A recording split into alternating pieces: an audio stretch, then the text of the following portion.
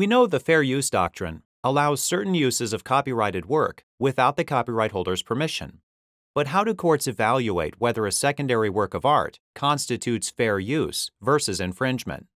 The high-profile case of Andy Warhol Foundation for the Visual Arts Incorporated versus Goldsmith examines this question in the context of two iconic artists. In 1981, photographer Lynn Goldsmith was hired to shoot an up-and-coming musician at the time, Prince. To highlight Prince's chiseled bone structure and accentuate his sensuality, Goldsmith adjusted her studio lighting and applied additional makeup to his face. Goldsmith took 23 portraits of Prince and retained copyrights in all of them.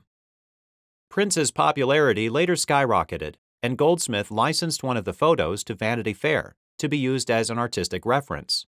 Although Goldsmith didn't know it at the time, Andy Warhol was the artist for whom the magazine licensed the photo. It commissioned Warhol to create one work based on the photo, though Warhol ended up creating 16, 14 high-contrast silk screen prints and 2 pencil illustrations, which collectively came to be known as the Prince series. Vanity Fair published one of them under Warhol's name and included a small credit to Goldsmith. In 1987, Warhol died, and the Andy Warhol Foundation came to hold copyright in the Prince series. In 2016, after Prince's untimely death, Vanity Fair's parent company, Condé Nast, sought to use one of the Prince series works in its tribute issue.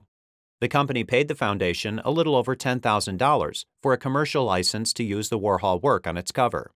The magazine credited the foundation, but not Goldsmith. Shortly thereafter, Goldsmith contacted the foundation regarding the potential copyright violation. The foundation then sued Goldsmith in district court, seeking a declaratory judgment that the Prince series' use of Goldsmith's photo constituted fair use. The court agreed, finding that Warhol's secondary works were transformative, and entered summary judgment for the foundation. Goldsmith appealed,